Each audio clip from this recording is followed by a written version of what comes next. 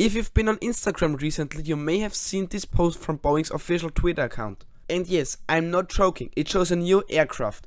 What this new aircraft is and if it will be Boeing's next airliner will be covered in this video. Stay tuned.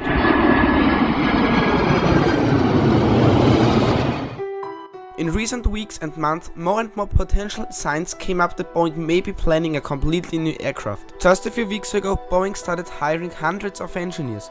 This caused the rumor that Boeing was right before designing a new aircraft. Boeing declared the main reasons were to boost certification process of the new 777X and 737 MAX 10. Both planes have massive problems in certification. The 777X is delayed several years and the MAX 10 needs to get certification before new FAA regulations arrive.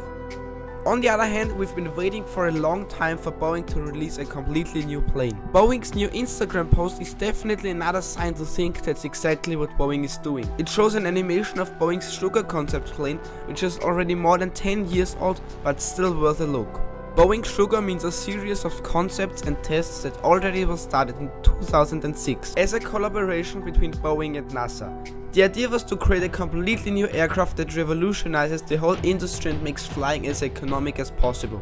The plane you're seeing in the video is already an advanced stage of this program and named Sugar Vault, which already indicates how the plane will be powered.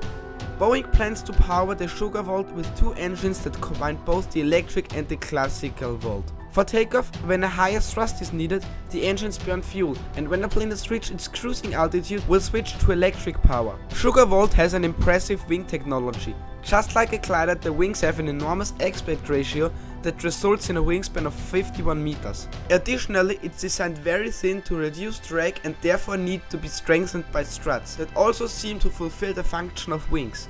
To make the Sugar Vault still compatible to today's airports, half of the wing can be folded in a similar way as the 777X. This whole new wing technology was developed and wind tunnel tested extensively and is named Boeing Thrust-Based Wing. What is this plane for and why does the fuselage look like a 737? The Sugar Vault is designed as a successor for the already decades old 737 and similar size aircraft, so a capacity between 120 and 250 passengers is possible.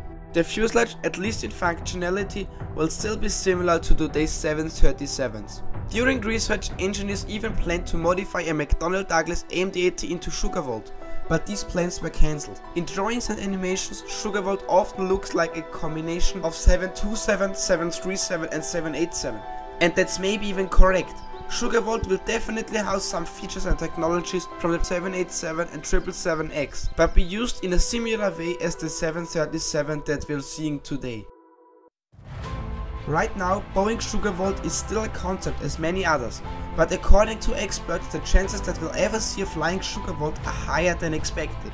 What do you think about the current situation with Boeing? Will they build a new plane in the near future? I'm very looking forward to your thoughts.